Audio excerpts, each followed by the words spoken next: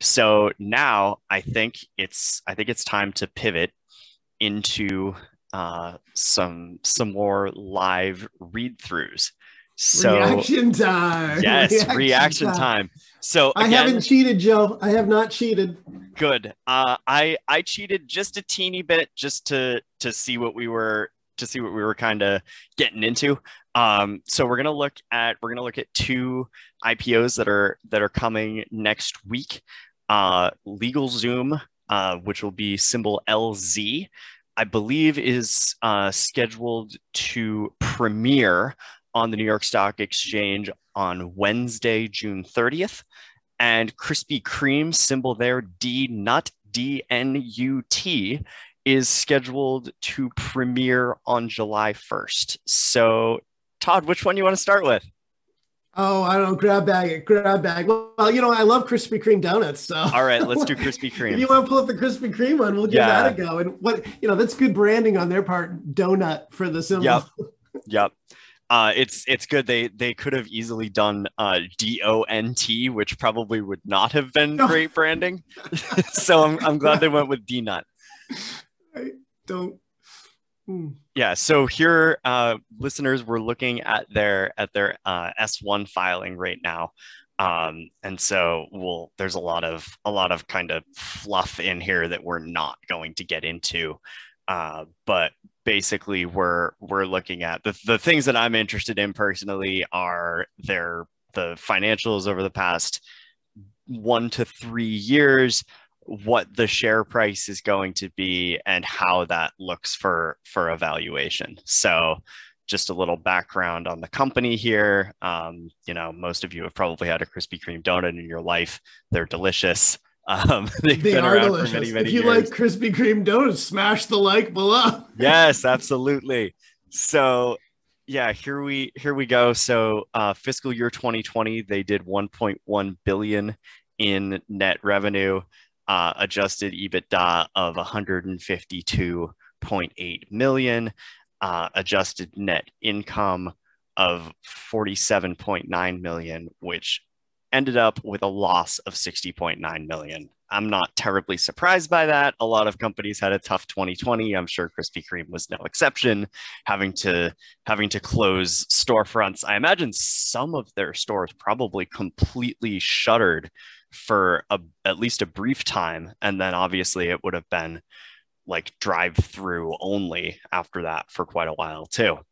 So, Yeah, I Todd, think that's probably, anything? Joe. That's probably looking at this chart here. And listeners, I'll just explain what I'm looking at if you're not on YouTube. You can also go to the YouTube and just go to YouTube and see these if you want to look at the charts after. But I think, Joe, maybe that's one of the reasons, in the S1, you're always kind of trying to put your best spin on it possible because you're trying to attract institutional investors to own your shares. But you do have 5 year, they're showing the 5 year compounded annual growth rate of 19%.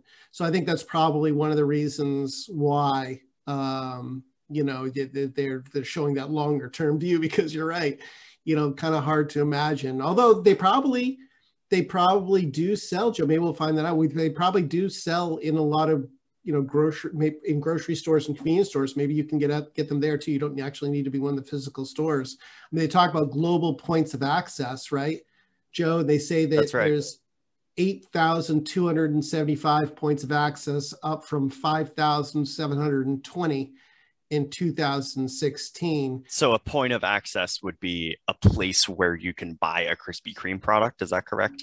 Yeah, it shows, let's see, it's 3. So we'll go down to note 3. Global points of access, all locations where you Yep. can buy donuts and cookies. So yeah, there's a combination of other stores that aren't owned by Krispy Kreme, and then their company owned stores, and they have franchises as well. Yeah. So yeah, just gives you a general idea here. I just noticed this line, and I have to point this out. They consider themselves to be part of the $650 billion global indulgence market. I love the phrasing there. And that is a huge market, isn't it? Yeah, I mean, let's find the biggest number that we can possibly put into That's right. I would love to know all of the things that are in there. It's probably like a combination of like candy and ice cream and luxury goods, and who knows, they might even throw like travel and leisure in there too. Um, but yeah, I mean, there's definitely there's a global market for donuts. I've never been somewhere in my life where I haven't seen anybody not eating a donut. So, you know, it's a global it has global appeal, as they say here. Beloved global brand with ubiquitous appeal. Yeah, ubiquitous. Yeah. We're going all in here on the phraseology. Yes. So we'll scroll through all of this kind of fluff here. I'm not all that interested in any of this because there are no numbers. I swear they had years of financials here, but maybe I was looking at something else. However, I do have another tab up that has their financials. So we'll just pivot over to this. So I'm just taking this off of a website, stockanalysis.com, gives you 2018, 2019, 2020 financials for DNUT. So you can see revenue growth in 2020 was actually about 17%. Geez, that surprises me, Joe, right? I mean, I would have almost thought that it would be down with so many fast food stores. I think so too. I think that's a good sign for them. Yeah. And I imagine that they will put up some pretty big numbers this year. So I'll be excited to see that first earnings report whenever it is, probably in August or September, I would think. So yeah, they did lose quite a bit of money. This is a bit concerning to me because they lost 12 million in 2018, 34 million in 2019, so pre-pandemic, and then 2020 they lost 60 million. Well, they're profitable on an operating basis. They are profitable on an operating basis, and that did increase from 34 million to 38 million 2018 to 2019. As you might expect, that went down quite a lot in 2020, down to 4.28 million. So they have a nice gross margin here. I mean, is it just the interest expense? Do they have a lot of debt? I guess they do. 2%. Because that is a hefty interest expense of 57 million in fiscal year 2020. Yeah, if I'm reading that right. I mean, go to the balance sheet up top there. If you click on balance sheet, let's see. Here we are. Long-term and short-term, where are we here? Liabilities, total debt, 1.7 billion. So that's quite a lot. Up 10%. Yeah, considering their revenue. Yeah, that's concerning. Their cash is 38 million. And their debt is, their current debt alone is 224 million. So current debt being debt that they have to pay off within the next 12 months. Yeah, that's definitely concerning. But we've seen debt-riddled companies, I'm thinking of GameStop here, that the internet rallied behind, so much so that they could eliminate all of their debt. So you never know. I could definitely see this becoming a meme stock of sorts. You know, it's kind of silly. The symbol's a little silly. It's donuts. I think there's definitely potential that Reddit could get behind this. Todd, is there anything else you want to look for before we move over to LegalZoom? One of the questions that I have is, if you Control F and search international, let's see if they give a breakdown of what their international is versus US. All right. Let's see here. I'm guessing it's going to be towards the top, right? You're looking for like an itemized I just want to see how much of their revenue comes from international versus the US, because to your point, I mean, here we go. DFD Pro reaches 4,700 doors across the US and Canada, 2,100 doors internationally. So definitely still very US focused. Keep going down, Joe, and let's see whether or not we can actually put a number on it. I'm sure it's in here somewhere, listeners, if you want to go back and look through the S1. And I always encourage everybody who's doing IPO, going to be investing in IPOs, read the S1. I mean, it's packed with information. It's like the 10K and how important it is just to here are the financials. I didn't scroll down far enough. Yeah. Okay. So product sales were 313 million in net revenue in the quarter ending April 2021. So okay. So that's just that's because in the first quarter. So their sales were up pretty nicely, actually, in the first quarter, year over year. And they still lost money, though. And that interest expense was what, 8 million? Yeah, 8 million. They lost money, but they lost a heck of a lot less than they did last year. So way less. I guess that's 11.5 million loss in the same quarter a year ago versus a 3 million loss in the most recent quarter. That just goes to show you, right? As people get back in, those sales start to come back in. I think I saw their operating margin, Joe, was about 4% pre-COVID. Yeah. So not a hugely profitable company on an operating basis. Yeah, that's a pretty thin margin. So I'm still looking for something. Margins. Still looking for something international. Here's some more. In the United Kingdom, 21 of their stores remain closed. Remained because this was as of January. But still, they did have to close some stores completely. 75 shops representing 7% of total shops international. So they actually have a lot of international shops. They do, which is good. Still closed. Yeah. Definitely seems like the type of store that you could see in an airport somewhere, right? Yeah. Yeah, I mean, so I don't know, Joe, like what is we obviously haven't dug in this. We're going to want to dig in deeper. And if you're listeners, if you're going to buy this stock or you're interested in Krispy Kreme because you love the donuts, you're going to want to read this more thoroughly than obviously our 5-minute overview looking at some of these things. But, Joe, what is your gut telling you about Krispy Kreme? I think I would want to see. I say this a lot about IPOs when we talked about them in the past. Coinbase was a great example of this.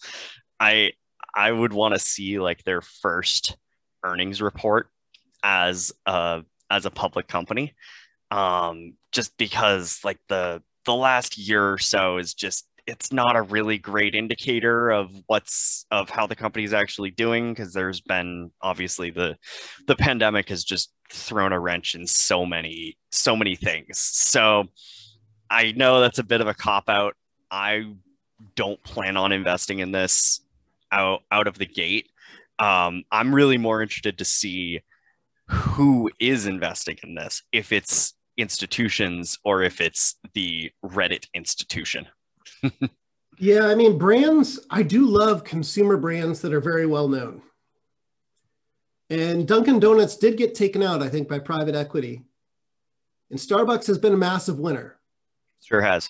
So I guess the question would be, and maybe our listeners can comment below, and just let us know, like, if they've been in Krispy Kreme stores and if they're innovating on food. I mean, that's been a big thing for Starbucks, is being able to innovate with drinks and food and get people to move beyond and explore some of these other things other than, say, the deliciously glazed donut. My God, right. Those things are crack. They're so good. Wow. So, I mean, I do love consumer facing brands that are well known.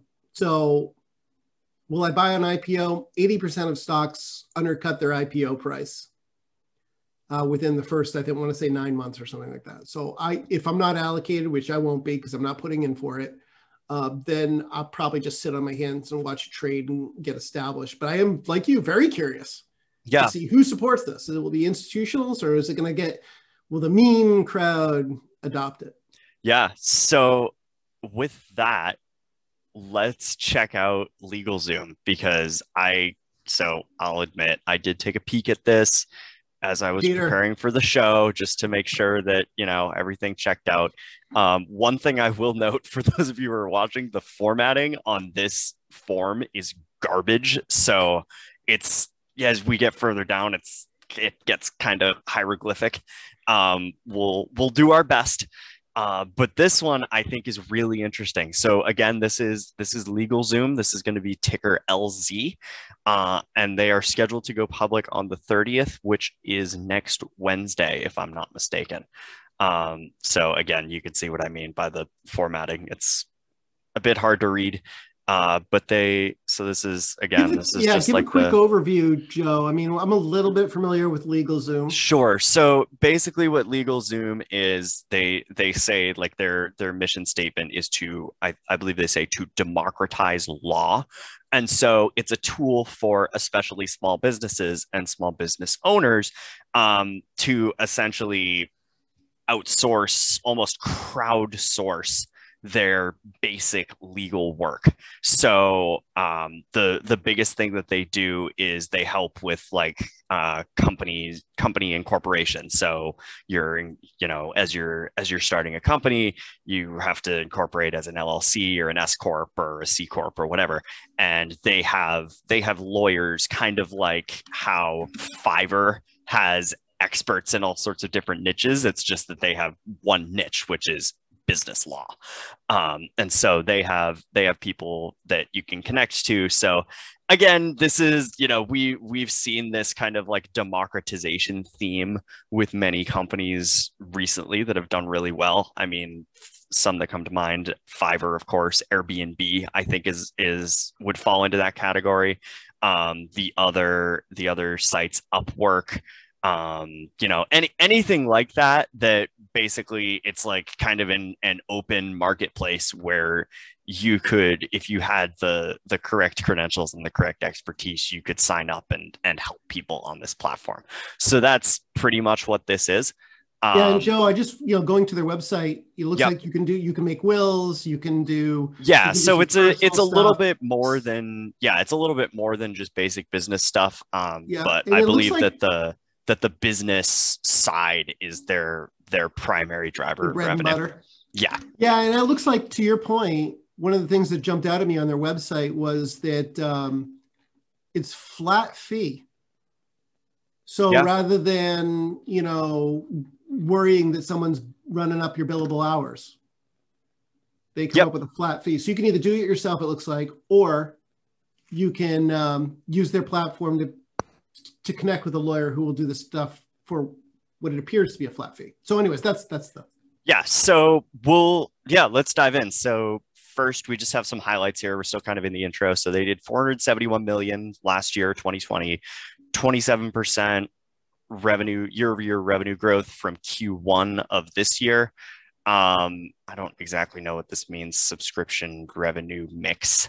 So there must be a subscription offering, Joe, that allows you to pay a certain amount of money to access basic stuff or get discount or whatever. Yeah, maybe it's like an enterprise version for someone, for a startup that has a lot of patent and trademark stuff that's kind of ongoing. So 2% net margin 2020, 19% adjusted EBITDA margin. So let's get through the fluff here. I'm actually just going to scroll down and find their financial statements because I think that'll be more helpful, and then we can kind of go from there. All right, so here we are. So this is, again, this is really hard to read, but I believe what we're looking at is the year ended. On the left, we have the year ended December 31st, 2020, and then we have the most recent quarter ending at the end of March 2021. So it's a little bit hard to figure out. Formatting help on this one. Yeah, seriously, they need to hire someone on Fiverr, I think, to clean up this garbage formatting. Yeah. But anyway, so we can see that they did 100, and so this 2020 heading is out of line, but basically in Q1 2020 they did 105 million. Q1 of this year it was 134 million. So some pretty nice growth there. Gross profit went up from 70 million to 90 million. Again, pretty good. Their interest expense is certainly more in line with what I'm comfortable seeing. I don't know about you, Todd. And then, yeah, where are we with net income?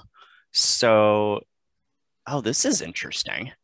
So they made money in 2019 and 2020, but then in Q1 of 2020 and Q1 of 2021, they lost money.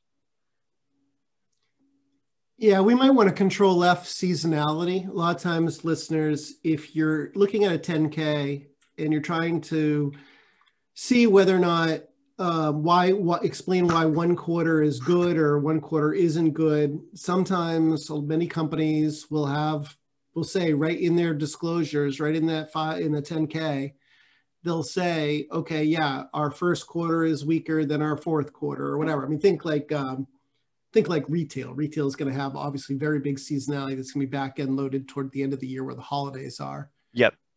All right. So here's a little section on seasonality. We have experienced and expect that we will continue to experience. Oh my God, add some more words, LegalZoom. Geez. We seasonality in the number of orders placed when we enter into subscription agreements with customers, higher number of orders and enter into more subscriptions in the first quarter of the year. But that doesn't make any sense. Then why would they be losing money in the first quarter but making money for the rest of the year? Well, they may not be able to report it all in the first quarter for the subscription. Maybe. Yeah. Further seasonality is reflected in the timing of our revenue recognition in the second quarter. Okay. When we typically experience a high amount of revenue from orders placed in the first quarter, but fulfilled in the second quarter. Okay.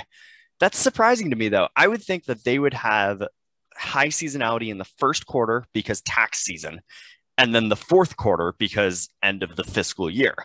But I guess not. Yeah, they say winter really. Holidays, Christmas, Thanksgiving. Yeah, not a lot of people thinking. I'm doing it, and then New Year begins, and people start getting excited and thinking about getting their ducks in order, and then recording that Q1 revenue orders rather as revenue in Q2, and then weakness in Q3. Okay, so theoretically Q2 looks like their best quarter of the year, which is the first quarter that they will report as a public company. Yeah. So it will be interesting to see. I'm just scrolling through to see if they have any more like meaningful mention of seasonality. One of the other tips and tricks, listeners, that you can do when you're looking at these data, and I like to do, we probably won't do it today because of time, but you can also go through, and I like to track the change as a percentage of revenue of the operating expenses. So for example, the thinking would be, okay, well, if there's leverage in the business as sales grow, then sales, general and administrative expenses, SG&A, should decline as a percentage of revenue as the company gets bigger.